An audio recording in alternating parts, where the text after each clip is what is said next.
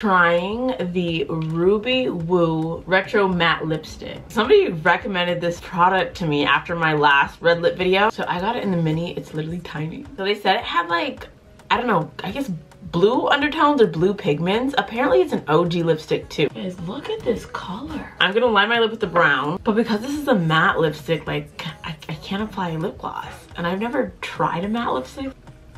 I feel like my lips are kind of dry. I feel like this is gonna be like an intense color. Like I'm scared to put a lot on. I'm already not like not a dramatic lip person. Red's already intense, and like matte red is just so crazy. Oh my gosh, it is so pigmented. You know what? Oh my gosh, it is so vibrant. Oh, I'm shook. No, are you kidding? Yeah, no, we like, I love. This looks amazing. Oh, it's a look. It's a look.